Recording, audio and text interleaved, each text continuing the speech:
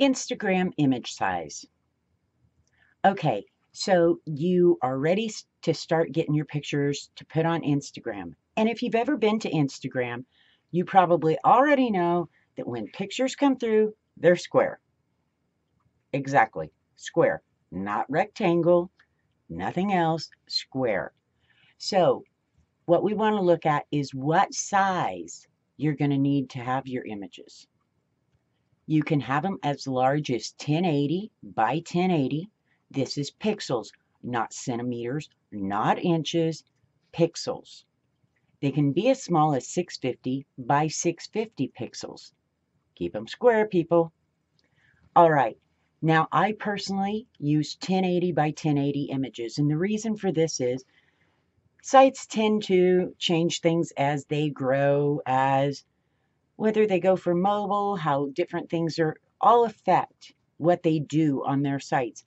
And we can't go back and change things. So if for any reason Instagram would decide they wanted to go bigger, it was when they started 650 by 650. Well, all those images now might be stretched. I didn't belong way back then. But it's always better to have a big image and have the site shrink it down rather than have a small image that has to be stretched. Anytime you stretch an image, you lose quality. So I go with the 1080 by 1080.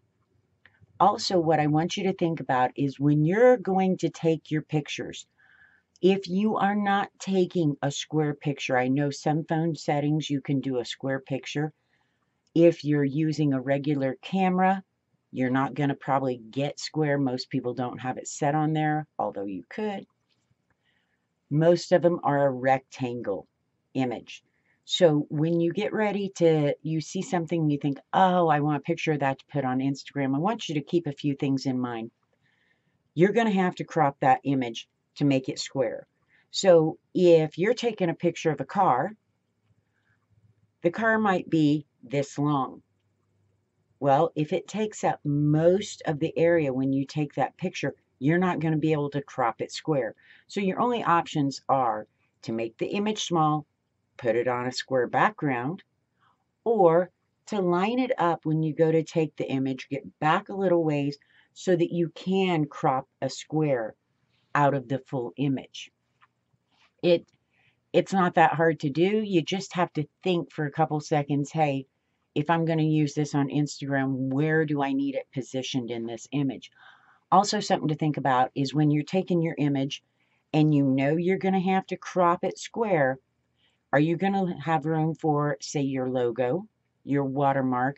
Is it something you're going to want to have so you could put a quote on it or some kind of text? If so, you want to make sure that when you crop it square, you're still going to have room for those things without it going over the main part of your image.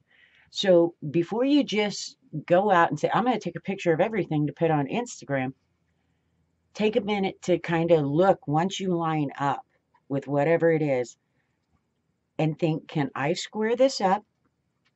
And can I still have room to put my logo, my watermarks, my text, whatever it is you need to set it off?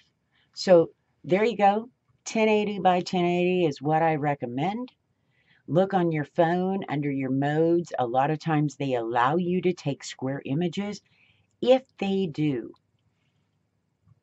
you're halfway there. You don't have as much editing and it makes it a lot easier. So think you're about ready to go take some pictures. Get out your cameras, go outside, find something. I know you can do it.